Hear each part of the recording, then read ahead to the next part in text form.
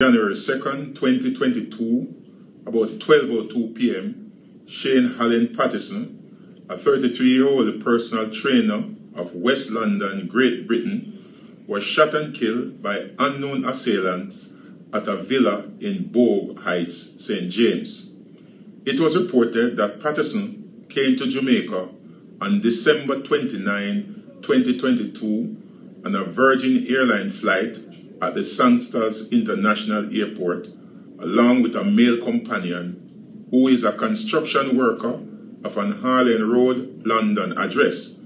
They spent 3 days at an apartment, then subsequently booked at a villa in Bogue Heights, St. James for 5 days starting January 1st, 2023 at 5 p.m. On that day, they attended a popular concert in Prairie St. Anne, where they met up with one O'Shane Richards, O.C. Shaba, construction worker of a Kingston 13 address.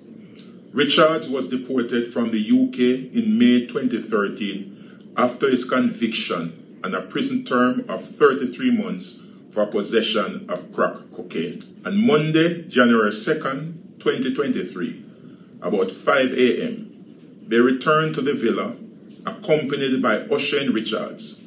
All three reportedly retired to bed in separate rooms.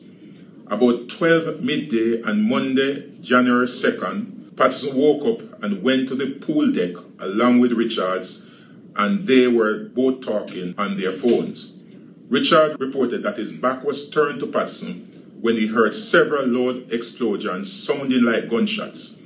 He reported that he looked around and saw a lone man dressed in a black hooded sweatshirt with a handgun shooting Patterson. Richards allegedly ran off in bushes.